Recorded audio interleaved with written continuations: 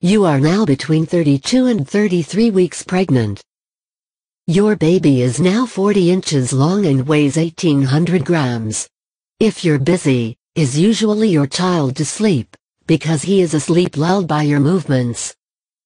Once you go rest, your child active, you feel the arms and legs against your belly steps, and sometimes you get a vicious kick against your ribcage. Sometimes you can see your belly bulge or even moving back and forth. Is your child now with the head down? Then you can feel the press against your pelvic floor muscles. You can thereby experience tight pain, especially after a busy day. Take a rest on time, and sitting down or lying down prevents the pain gets worse. It seems like your voice has changed. All of a sudden sounds that is much harder and metal-like. This is because your eustachian tube is more widely, which is the connection between your middle ear and nasal pharynx. As a result, you hear your voice much harder than he really is. Another annoying minor ailment, the carpal tunnel syndrome.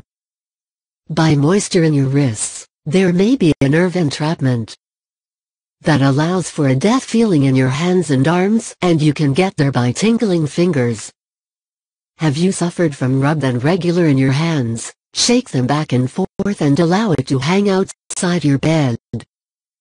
You can also do no chores better keeping your wrist extra charged. Maybe your midwife has already asked if you already have begun pain management during labor and delivery. Would you like all natural gave birth to, or do you want something to the pain as it is too much? What forms of pain relief are there? For example, a water injection can be both at home and in the hospital. If you want to use medical pain control, such as a spinal tap or pyridine, the so-called pain pump, you should be in the hospital to give birth. In many countries you are free in the choice of where to give birth, unless there is a medical indication or other special circumstances. But even though would you like to give birth at home, it can so work that you are in the hospital to try. Many hospitals organize an information meeting on the maternity ward, so you get an impression of what happens in such a department and how a delivery room looks like.